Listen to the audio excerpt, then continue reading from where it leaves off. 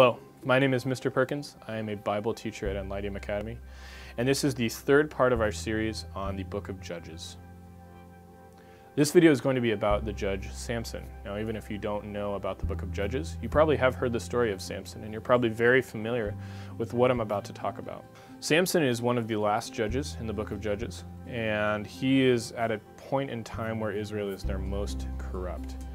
And the nation of Israel looks so similar to the other nations around them, it's very difficult to tell any difference now, which is of course a tragedy from where we started in Joshua, where they were supposed to be this nation that was different from all the others around them. Of course, going along with the corruption of the nation as a whole is now also corruption of individuals. And so the judge that God raises up, Samson, seems just as corrupt as the rest. So there are quite a few points in the story of Samson that we could talk about, but the one thing I want to talk about is Samson's character. If you read the story of Samson honestly, and you read it from the text of the Bible, and you don't get the Sunday school version, you'll discover that Samson isn't actually that great of a guy. In the Sunday school version, maybe you got some of the more graphic details, like Samson killing tons of people with a donkey jawbone, or how he dies at the end of the book in sort of a gruesome way. But what you don't get is that Samson is not like a great guy. In fact, his greatest weakness, it seems to be, is like foreign women. Like, he has a marriage at first that's from the Lord with a woman from the Philistines, and that of course doesn't go well, but it's not necessarily a sinful thing.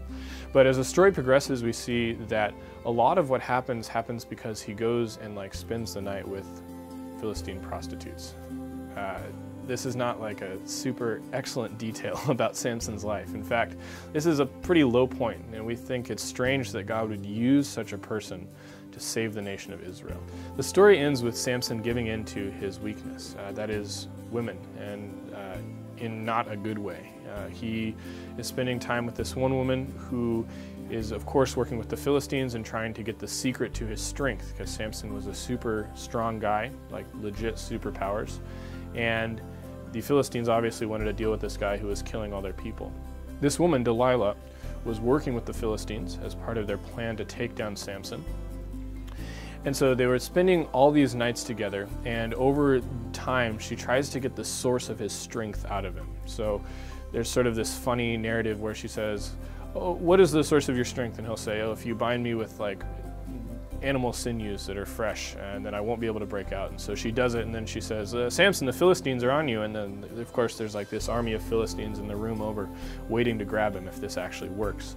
And of course he breaks out of the bonds, and it turned out he lied to her about the source of his strength. And this happens over and over again with different things, and eventually he just gets so sick of it that he's like, "All right, fine, I'll tell you what it is." And Samson was a Nazirite, and in the ancient custom of being a Nazirite, you would stay away from dead animals and alcohol, and you would not cut your hair. And so Samson had this long hair from birth that had been growing out all his life.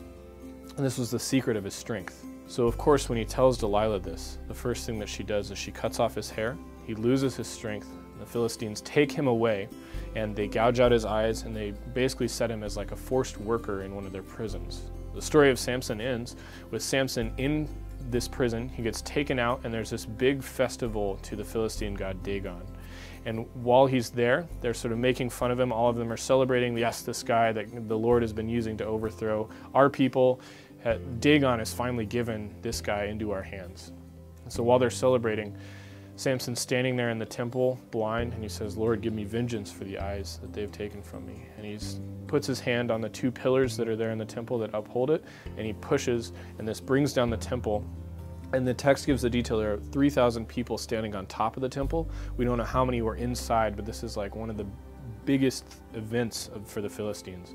And so thousands of Israel's enemies died in this one moment where Samson sort of brought down this whole temple on top of himself and these other people. And it says there in the text actually that when he did this, he killed more people there than he had in any of his previous battles with the Philistines. So what is the point of this tragic story? Well, we see that Samson's greatest weakness, these sort of foreign romances, flings that weren't necessarily pure or good, this great weakness of his ultimately led to his downfall and his downfall then to his death. But we notice it's interesting as well that God did through Samson what God had always been doing through the judges, and that was he saved his people. And ultimately, even though it came about in a terrible way, God still destroyed the Philistines and gave salvation to the Israelites. If we use our imagination, we can think about maybe a way that Samson would have done this differently if he was someone who had character and decided to obey the Lord.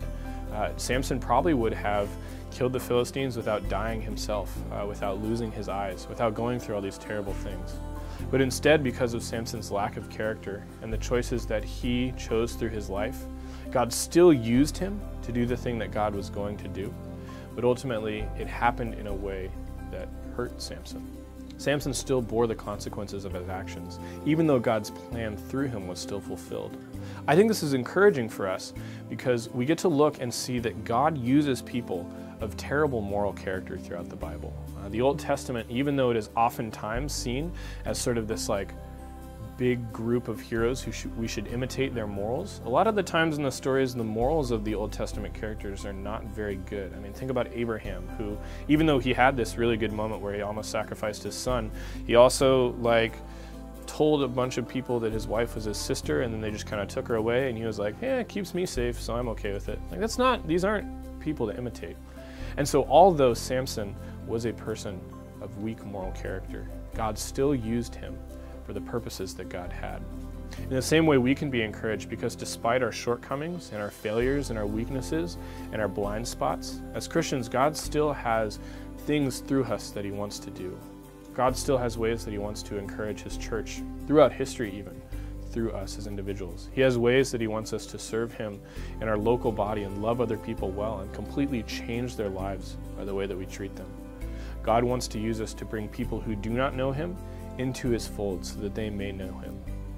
And the cool thing is, God is going to use you to do these things despite the fact, and even in and through the fact, that you, just like me, are a person who has moral weaknesses and failures. And God is good to use us, and he is gracious and kind, even in these ways that we fail him. I hope you have enjoyed and learned from this series of videos, and I hope that you have gained a deeper appreciation for texts of the Bible that maybe you don't understand very well, which is great, because there are a lot of texts of the Bible that I don't understand as well. And I hope that you are able to then come to these texts with a fresh light and be able to understand them better and understand the greater picture and drama of what God is doing in the whole Bible and what God is doing in our lives and history today. Thank you.